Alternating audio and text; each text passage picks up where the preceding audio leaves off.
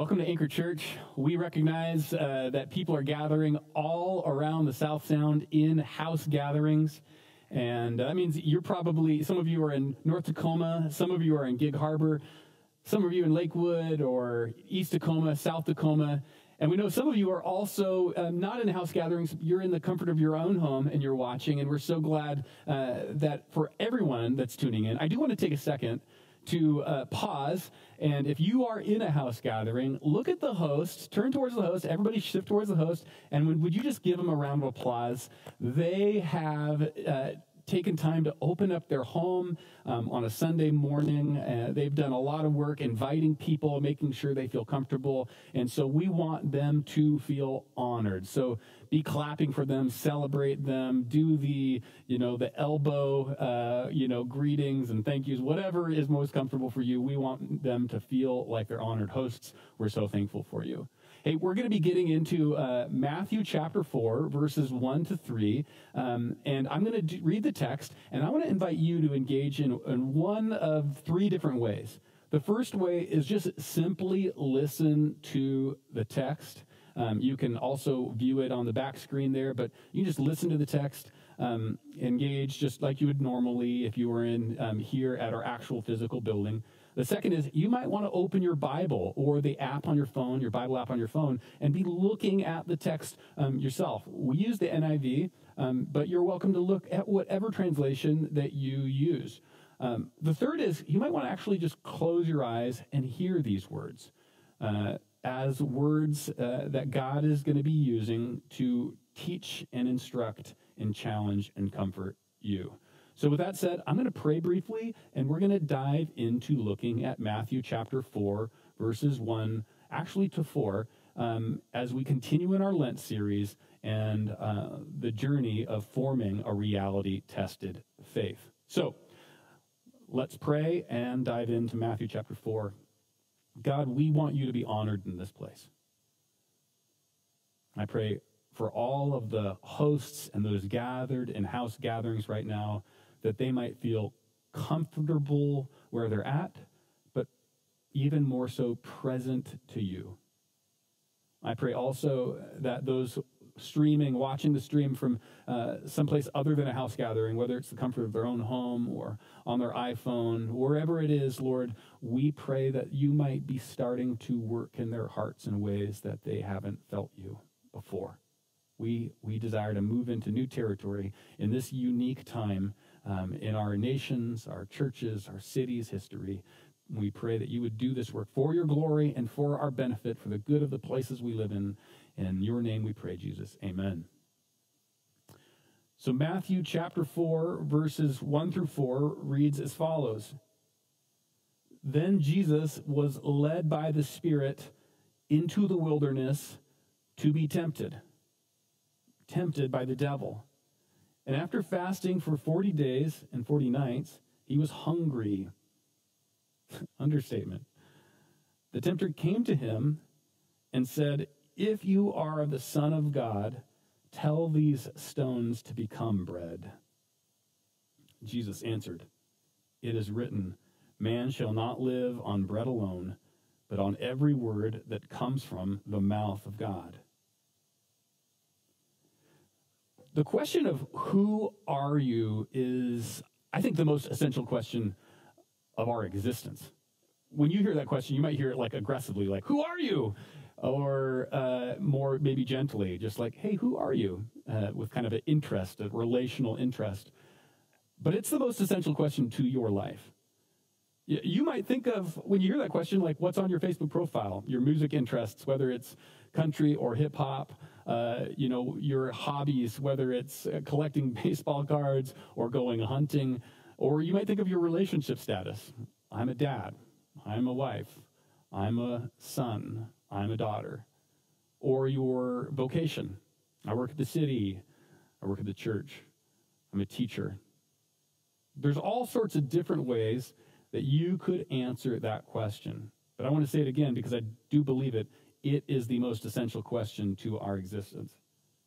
In fact, it's what the enemy is trying to come at Jesus and get him to forget here in this passage of Scripture.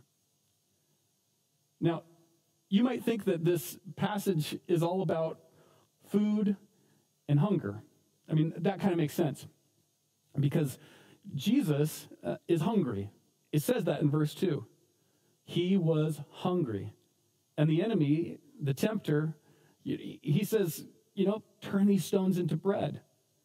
So at the surface, it looks kind of like pretty simple. Jesus is hungry, and the devil is trying to exploit that as an opportunity.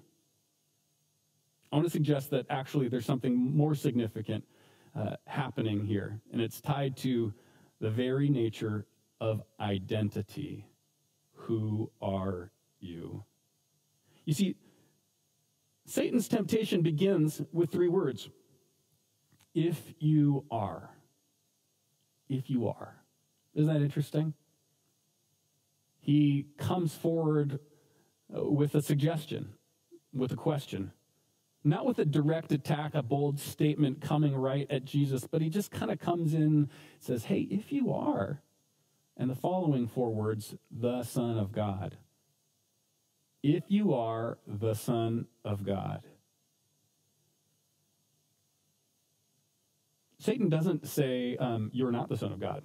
Those of us who have been in arguments, I think that's probably everyone, have been in a situation where we've come face to face and we've kind of made the direct attack, you're wrong. And what that typically does is it galvanizes the opposition to be more committed to their position. Satan knows that move. Rather than directly attacking Jesus and saying, you're not the Son of God, he just presents a subtle suggestion. If you are the Son of God. You see, this is what I believe is being communicated here in Matthew 4. More than just food, rather than the tempter trying to just play on Jesus' hunger, the tempter wants Jesus to doubt who he is. In fact, I want to suggest that this is what happens with every temptation. It might be a kind of a big example, but infidelity in marriage is not the husband or the wife being lured away towards another, though that is what infidelity means. But I want to, really it's something more basic. It's the husband or wife forgetting who they are, forgetting their identity. You see, this is what identity is. Identity is this network and overlapping relationship of a role and a relationship. The role says the significant part you play in the world as it relates to this relationship. And you can even further draw this out, and you'll love this. As a preacher, it happens to be more ours. So there's a role and there's a relationship. But in this role and relationship, there are also rights and responsibilities. So if a husband or a wife starts forgetting the role and the relationship and the rights and the responsibilities, then you all of a sudden have somebody that's vulnerable to attack. This is how temptation happens. The enemy tries to meet you in a place where you're forgetting who you are and exploit that opportunity, whatever it is. So, this is what happens with Jesus. Satan comes to him and says, if you are the Son of God, ... He questions his identity. Now, it's significant because, back in Matthew chapter 3, the thing that the Father says about Jesus is that, Jesus, you are my beloved Son. I delight in you. Somehow Satan knows that. I don't know if he was there, but he knows that. And he comes at Jesus at that precious point. You think about when you get somebody to forget who they are, you take them out of the game. Think about it in sports. If I get somebody to forget their role on the team, they start acting like a different role, a different part, a different player, then all of a sudden the whole team starts to feel it. I used already the example of husband and wife, but examples could be heaped upon examples. If I get you to forget who you are, then I weaken the whole network that you're connected to. That's why the question of who are you is the most essential question we can answer about ourselves. There's an example, and I've used this before. It comes from the Netflix movie The Crown, which Candace and I like. And Queen Elizabeth, well, The Crown is this drama that documents it through kind of, historical fiction, the legacy of British royalty through successive generations. And there's this one scene where Queen Elizabeth is being fitted for her crown. And you can tell she's kind of perched there in this chair, sitting uncomfortable. She's a young woman, and you can imagine she's feeling the weight of an entire country rest on her shoulders. And the person fitting her for her coronation is placing the crown on top of her head, and you can tell she squints and she's nervous. She's remembering her father as he approached his coronation and the stress that he felt. And there in the fitting room for the crown, she asks this question of the person helping her. She says, "Could I take it home? And could I borrow it?" And he says something in return. He says, "Borrow it? From whom? It's yours." I think this is oftentimes how we relate with our identity in Christ, is that we've been given a status of royalty. We've been given this beautiful identity. Because of what Christ has done on the cross, the Father speaks a better word over us than the world. The Father says, "You're my kid. I love you." That's been a major theme through our series so far. You're my kid. I love you. And oftentimes we interact with that. We don't know what to do with that. One, we haven't heard somebody give us such positive affirmation without performance and achievements connected to it. So we feel like there's this reluctance, like I don't deserve it, which is grace. And so we kind of sit nervously, feeling like the crown isn't ours, feeling like, can I take it home and borrow it? To which the Father responds, "Borrow it. It's yours." You see, if the enemy can get people to think that the crown is not theirs and borrowed, if the enemy can get Jesus to think in the wilderness that the crown is not his, that is the identity, the words of the Father aren't his, it's borrowed, if that's what the enemy can do that, then he knows that there is no redemption for the world, because Jesus is the one that brings about redemption. And so Jesus, the enemy doesn't go after just the behaviors of Jesus, but he goes after the very identity of Jesus. The behaviors are one thing, but really he wants Jesus to not feel like he can go forward because the world will not experience redemption. What would happen to your life if Jesus started thinking at that moment in the wilderness, maybe I'm not the Son of God? Here's the thing. In this moment in time, the world has never needed Jesus' followers to believe who they are more. Let me clarify that. At this point, the world, it might be an exaggeration, but at this point, the world needs followers of Jesus to believe that they are who they are. Because here's some things that Scripture says that Jesus' followers are. We're salt. And salt not only makes food better, but it also preserves it. Jesus says that we are salt. We are like, we bring flavor to this world, and we preserve this world. Jesus says that we are light, that we bring light.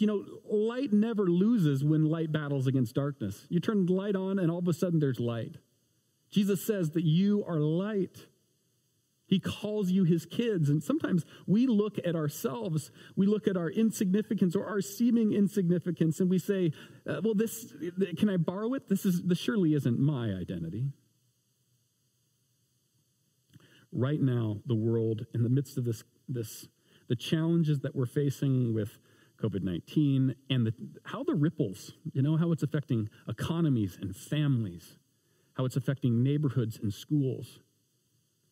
The church needs to be the church. Just like we needed Jesus to be Jesus, the world needs you to be you. To make peace with the fact that you're loved by God and called to be a part of his mission in his world. No matter your limitations and your struggles, he's calling you. That's what the world needs. For followers of Jesus to actually trust who they are. It's kind of interesting. The world needs you to be you. I want to look at a little bit about this guy, the tempter, because we don't know what to do with the enemy or personal spiritual evil.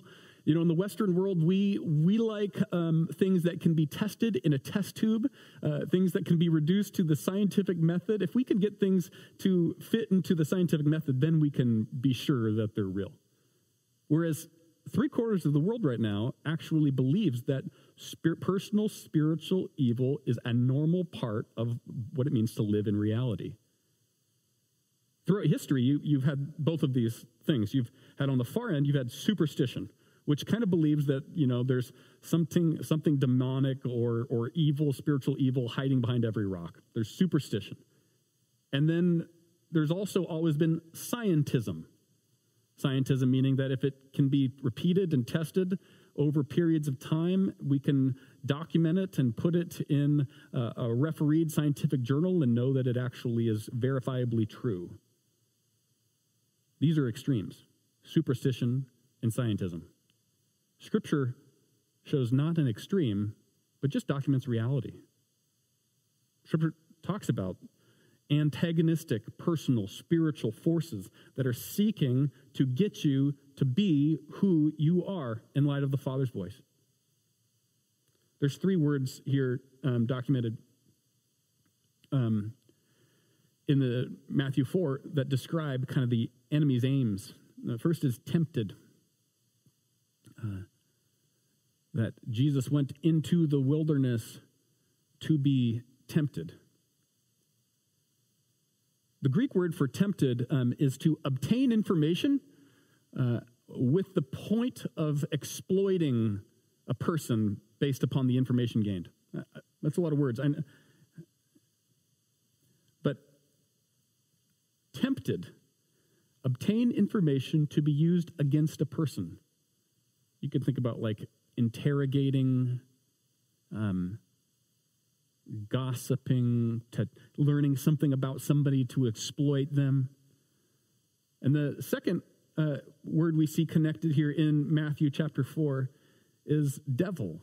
This word that we often have this idea of what the devil looks like, and it's been characterized by medieval kind of pictures and cartoons and all these different places. But the word devil just literally means in the Greek slanderer. Slanderer. If you've ever been slandered, I hope not. If you've ever been slandered, a slander is something that goes after the core of who you are. Slandering is an assault on identity. This is what the devil does. He comes at your identity. The next word we see in Matthew 4 used to talk about the enemy, and it's another word describing who he is. Not a verb saying what he does, but another word, noun, describing who he is, and it's tempter. And the Greek word for tempter is to tempt or try someone with the intent to harm them. To tempt or try someone with the intent to harm them.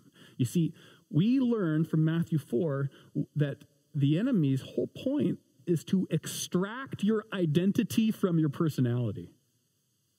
Have you ever had, I remember growing up looking at my mom's cupboard, and there's things like orange extract, lemon extract. What is that? Like these little jars. What it is, it's the most lemony parts of the lemon extracted from the lemon. Orange extract is the most orangey parts extracted from the orange. The enemy wants to take the most you parts of you away from who you are. And so you still might be an Enneagram 6 or an INFTJ or an I on the disc profile, but your identity's been extracted. And you're living with this hollow sense of who you are, walking around, always trying to find who you are and never finding who you are. And when that is the case, the enemy has actually won. That's what the enemy wants to do. The enemy wants to extract your identity from your personality. And to do this, he begins with a question, if you are the Son of God, but then he moves to an idea. He begins with a question, just a suggestion, and then he moves to an idea. It begins with, if you really were the Son of God, but then he says, well, turn these stones into bread. Tell these stones to become bread. And here's where we usually focus our energy. It's that, oh, sure, he's playing on Jesus' hunger. But let's go back to the whole identity concept. You see, what is a father? What does it mean to be a son and a father? A father is, no doubt, especially in this time, someone who, if it's a good father, provides and protects. A father is one that provides and protects. So the enemy is saying, if you are the Son of God, tell these stones to become bread. If you are the Son of God, essentially what he's saying is, if you are the Son of God, where's your dad at? You're clearly not being provided for. If you are the Son of God, your life would probably be a little bit better, right? I mean, look how gaunt you are, Jesus. You look messed up. We don't know if Jesus was tempted all throughout the 40 days or just if the enemy came at the end. The text is unclear, but either way, it's a challenge. If he's met at the point of total fatigue and famine and hunger, or if he's constantly barraged day by day. Either way, it's a challenge. And I can imagine it could be hard to hear the question and maybe the doubt. I don't think that it happened for Jesus, but it probably would happen for many of us. You start thinking, well, yeah. He said I was his son and that he loves me, but here I am hungry. I don't know why I am actually here. Why am I doing this? Why am I enduring such challenge? Shouldn't the evidence of my sonship reflect a better position in life with a bit more comfort? Aren't I, in fact, loved? And the enemy's like, yeah, tell it. You should be better fed if you really were the Son of God. Right? You see, the enemy begins attacking our identity, but he doesn't stop. It gets farther. He begins with a suggestion and he moves to an idea. The tempter doesn't care if Jesus is hungry. He wants Jesus to forget who he is. You see, the eremos, which is the Greek word for wilderness, we've been using this term, the eremos, the wilderness is a place where one of two things happens. Either your identity is extracted or your identity is deepened. The eremos, the wilderness, does one or two things. If I'm in total honesty, the enemy extracts your identity because you start thinking, yeah, you're right. If this is who I am in Christ, my life should look differently. Or in the face of the wilderness and everything is being stripped away, as you're experiencing challenges, it deepens a sense of you knowing who you are. I remember years ago, I was in a really challenging point in my life. And since then, I've experienced many other really challenging points in my life. But this moment was felt really difficult. And I remember I went somewhere to pray. I was still a fairly recent Jesus follower. And I was praying. I wanted something to happen in my life that wouldn't happen. It wasn't happening. And I felt anguish and anxiety and stress about this. And I remember praying, and I didn't get the answer I thought I was going to get from God or that I wanted. You see, if you go with me, there's this passage in Scripture in Acts chapter 4 where John and Peter are walking by. It's called the Temple Gate, called Beautiful. And there's a beggar there who's been lame since birth, and he's asking for gold and silver. And Peter looks him right in the eye, and he says, "Silver and gold I do not have, but what I do have I give to you. In the name of Jesus, get up and walk." Okay, so go with me back to my moment where I'm in a place of extreme challenge and pain and something I desire, isn't happening. I felt God, I heard God, as much as one can hear God, share the same words with me. "Bryan, silver and gold I don't have. I don't have silver and gold for you. I know what you want, and you're not going to get what you want. It's not the right time. It's silver and gold I do not have, but what I do have, I give to you. In my name, walk in who you are. Don't doubt. Believe. Know that you have a crown on your head because you're my kid, not because of your greatness,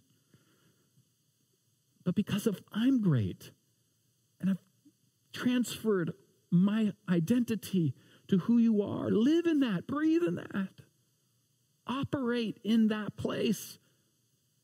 If you know you're God's kid, I believe this, you can walk through any desert.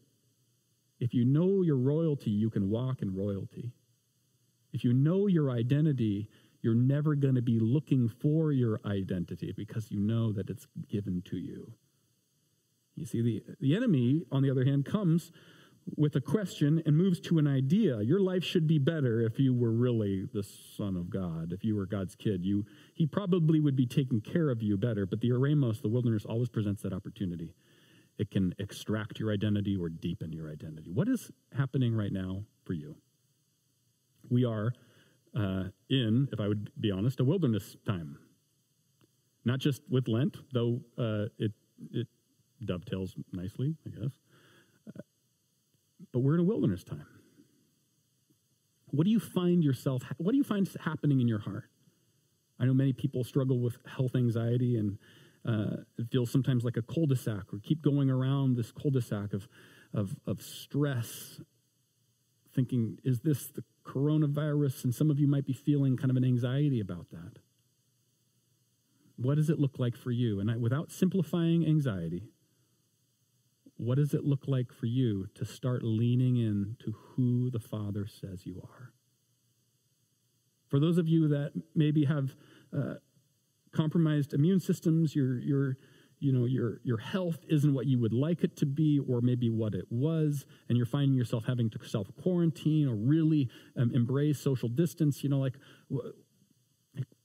what does it look like for you right now to dwell in the words of knowing who you are? Maybe none of this is affecting you, or maybe it is the economic pieces. And you're looking at the market and you're seeing, things kind of trending in the direction you wouldn't prefer. What does it look like for you to hear the Father's voice, for you to know who you are? Maybe you aren't affected by those things, but I would say it doesn't matter if something from the news is affecting you or not, because we're always the tempter is always coming to us to try to present a question and then an idea. If you are, wouldn't your life be better? You see, in response to this, Jesus responds. And the first is that he says, "It is written." In chapter 4, verse 4, he says, "It is written," which I love because, when you say it is written, you're saying this doesn't change depending on the circumstance. It is established. It is written. It's not It's not going to change. We're not editing it out. We're not erasing it. It has been written. When you say it is written in a challenging moment, you're saying something that isn't changing is defining something that is changing. My circumstances change, but I'm anchoring my identity in something that isn't changing. It is written. That's Jesus' response to the enemy. It is written. Yeah. Oh, you know what? My circumstances don't change my identity.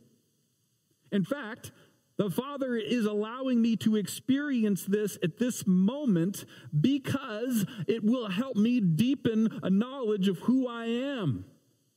It is written. Something established and constant is anchoring me in something that's changing. But secondly, the verse he quotes, and he seems like he's meditating on Deuteronomy because every verse he quotes to the enemy is from Deuteronomy. It's interesting. He says, it is written, man doesn't live on bread alone, but every word that comes from or proceeds from the mouth of God.